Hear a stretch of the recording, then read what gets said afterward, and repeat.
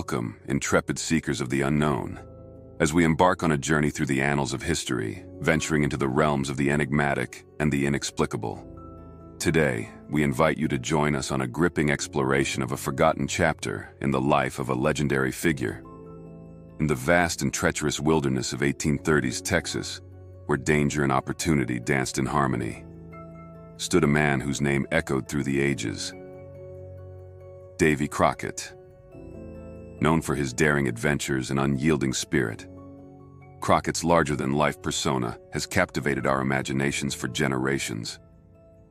But behind the tales of his heroism lies a lesser-known narrative, a haunting encounter that defies conventional explanation. As we journey through this riveting account, we will confront the limits of our understanding as the line between reality and myth becomes blurred. We will question the very nature of existence and contemplate the possibility of a world beyond our comprehension. Join us, fearless explorers, as we unearth the truth that lies beneath the layers of time and embrace the thrill of the unknown.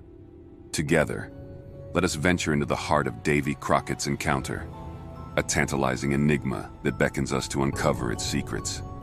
Davy Crockett, a well-known figure in American history, became a household name in the 1950s when actor Fess Parker portrayed him in a Walt Disney TV miniseries. But there's one encounter in Crockett's life that is seldom discussed.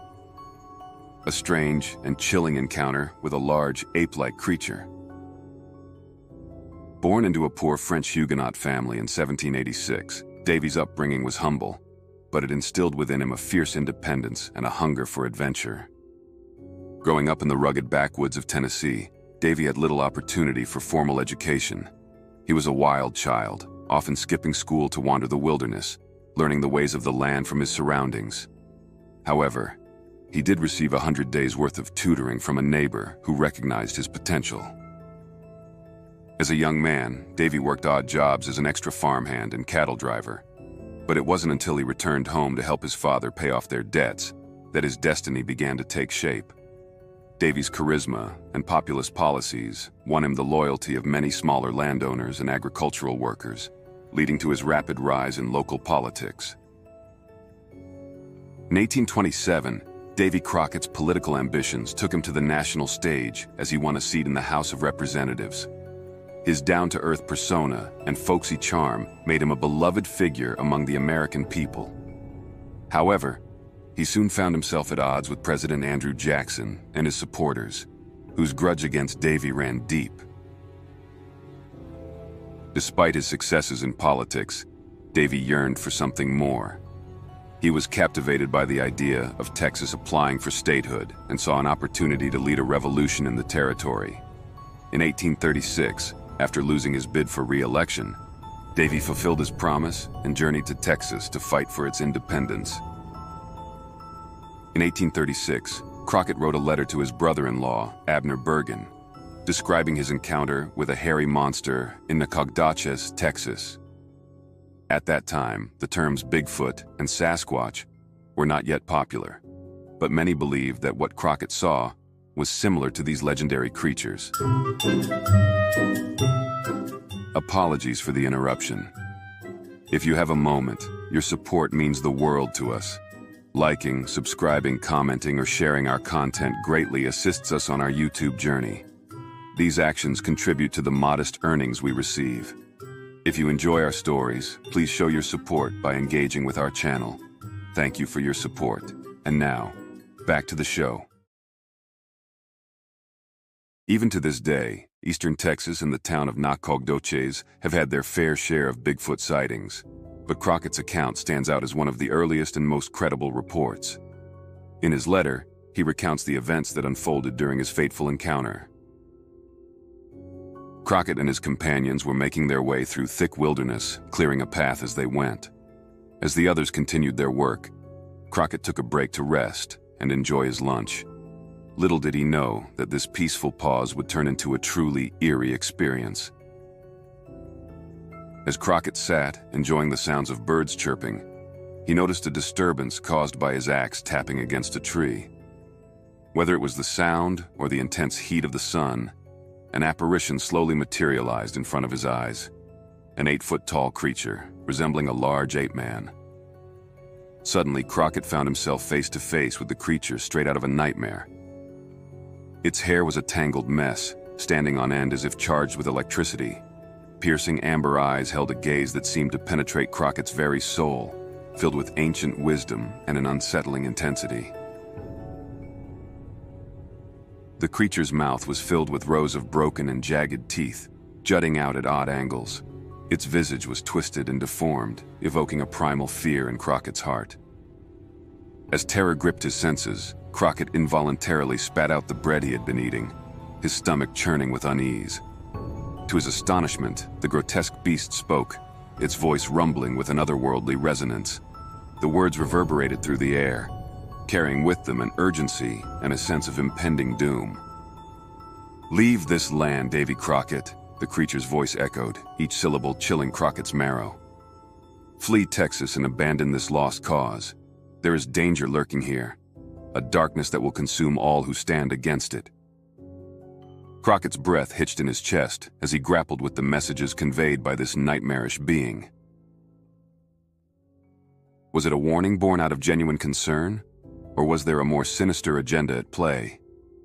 The creature's words seemed to penetrate deep into his being, stirring a mixture of apprehension and curiosity within him. Although part of him yearned to heed the creature's unearthly warning and escape the looming threat, Crockett's resilience and determination to fight for what he believed in wavered. He couldn't simply abandon his convictions and the cause he held so dear. And so, conflicted and haunted by the encounter, he mulled over the creature's cryptic words, unsure of the true meaning behind them. Little did Crockett know that this encounter in the Texas wilderness would forever linger in his thoughts, an enigma that would never be unraveled. As he continued his fateful journey, his path intertwined with destiny, and the events that followed would solidify his place in history. But the memory of that supernatural encounter with the beast, its ominous words etched in his mind, would forever leave a mark on his spirit, a haunting reminder of the inexplicable and the uncharted depths of the human experience. Perplexed by this encounter, Crockett questioned the creature's warning. But before he could receive any answers, the beast vanished into thin air, like morning steam dissipating in a mist.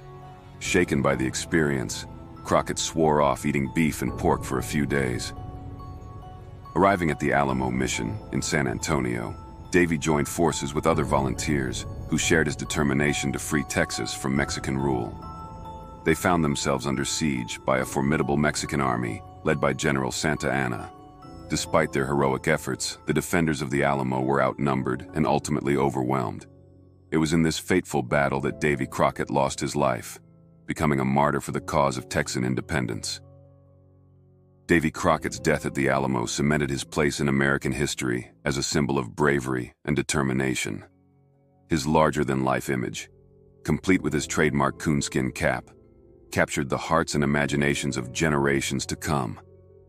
His story, filled with adventure, struggle, and ultimate sacrifice, has become an enduring part of the American mythos. The eerie encounter Crockett described in his letter was largely forgotten, overshadowed by his heroic death at the Alamo. Historians speculated whether the account was an attempt by Crockett to entertain his brother-in-law or something more extraordinary. Some pointed out that Crockett's insistence on changing the wording of the Oath of Allegiance to include the term Republican revealed his honor and commitment to fighting against a non-elected dictator. They argued that this integrity gave credence to his account of the creature. Still, others proposed that the encounter was a figment of Crockett's imagination, a lucid dream or hallucination induced by the heat and exhaustion. The truth remains elusive and may never be known. But what is striking is how few people are aware of this incident. With so many of Crockett's feats and experiences celebrated and embellished over the years, it's peculiar that this particular tale has fallen through the cracks. Perhaps it is to preserve the image of a flawless hero, untarnished by a strange and unsettling encounter. Whatever the case may be, the encounter with the ape-like creature in the deep woods of East Texas remains an enigmatic and captivating story.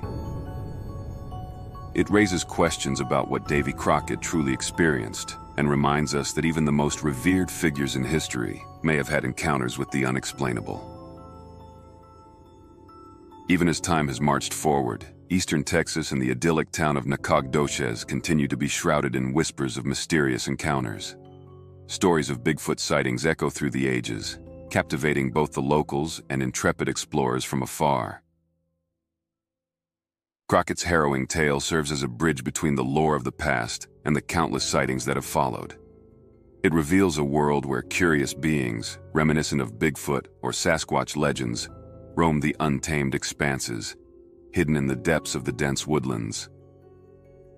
However, it is important to note that during Crockett's time, terms like Bigfoot or Sasquatch were not yet part of the vernacular. Instead, his account speaks to a creature that can only be described as an ape man, a sight as extraordinary as it was menacing.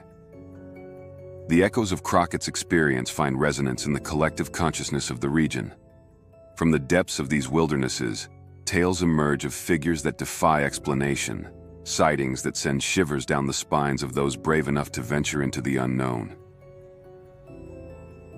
Legends merge with reality as documented accounts pepper the local folklore, each whisper adding another layer of intrigue and curiosity to the region's Bigfoot chronicles. Among these sightings, a few stand out vividly in the memories of those who have encountered the mysterious beings of the East Texas woodlands. From the shadowy swamps to the dense pine forests, accounts have been fashioned over the years.